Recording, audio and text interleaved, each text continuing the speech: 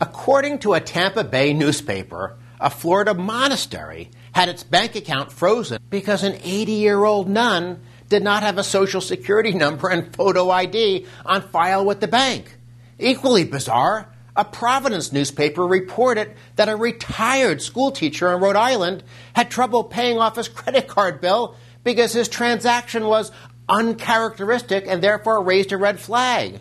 Or what about the couple that was forced to shut their bank account because of their missionary work in Latin America? These are not examples of heartless clerks or incompetent bank tellers. Instead, they are symbols of the government's ill-designed fight against money laundering.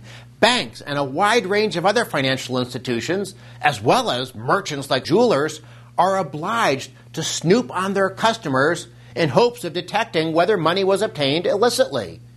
This Center for Freedom and Prosperity video is going to examine money laundering laws and ask whether they make sense. I'm Dan Mitchell of the Cato Institute. Thanks for being with us. The original purpose of anti-money laundering laws was to reduce the incentive for illegal behavior by making it more difficult for crooks to enjoy their ill-gotten gains. From an economic perspective, this made sense, at least in theory. Policies that increase the cost or reduce the benefit of criminal activity are likely to reduce bad behavior. And the good news is that anti-money laundering laws do impose high costs. The bad news, though, is that the cost is borne by the financial industry and its consumers.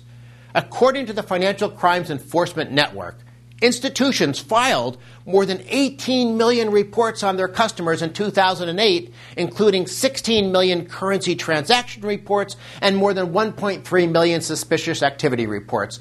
All this paperwork carries a hefty price tag for taxpayers and industry, $7 billion, according to experts from the Institute for International Economics, and more than $10 billion, according to other experts.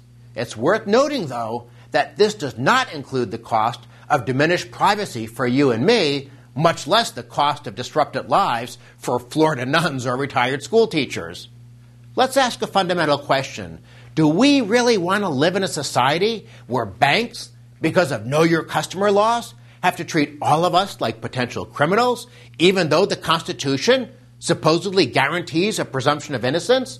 Do we actually think it's a good idea, as one columnist recently explained, to maintain laws that don't catch criminals but force poor people to pay higher costs, or perhaps drives them out of the banking system altogether? But let's pretend that privacy has no value and that poor people do not matter, and let's look just narrowly at the estimate of the multi-billion-dollar regulatory burden and ask whether we're getting value for the money. Is there a sufficiently large reduction in crime, in other words, or terrorism, to justify this high cost? Sadly, there seems to be little reason to believe that resources are being intelligently allocated. Criminologists have failed to find any proof that anti-money laundering laws have lowered crime rates, which, of course, was the reason the laws were first adopted in the 1980s and 1990s.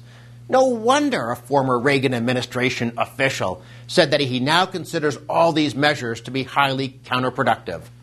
People from the private sector also agree that the laws have generated lots of expense but have yielded virtually no benefits.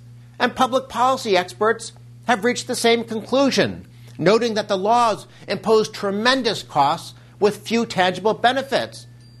Heck, the laws don't even put much of a dent in money laundering. A Brookings Institution scholar testified before Congress that 99.9% of dirty money in America is successfully laundered.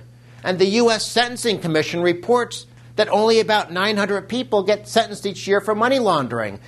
That's a pathetically low rate of return for a law that cost us $7 to $10 billion and requires 18 million reports on the financial transactions of the American people.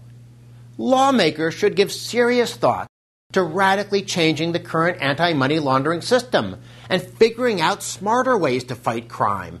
Surely there are better ways to fight crime, after all, than having financial institutions file currency transaction reports every time $10,000 changes hands. It makes a lot more sense for the government to actively monitor a few bad guys than it does to require banks to spy on all of their customers. Let's conclude. The current anti-money laundering regime creates a giant haystack of financial information, so it should come as no surprise that law enforcement has trouble finding needles of criminal activity. Anti-money laundering laws did not catch the 9/11 terrorists like Mohammed Attu. Anti-money laundering laws did not catch Bernie Madoff.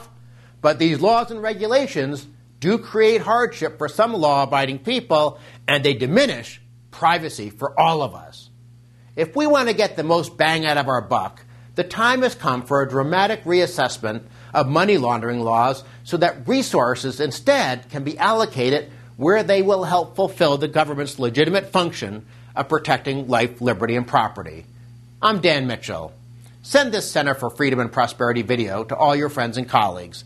Thanks for watching.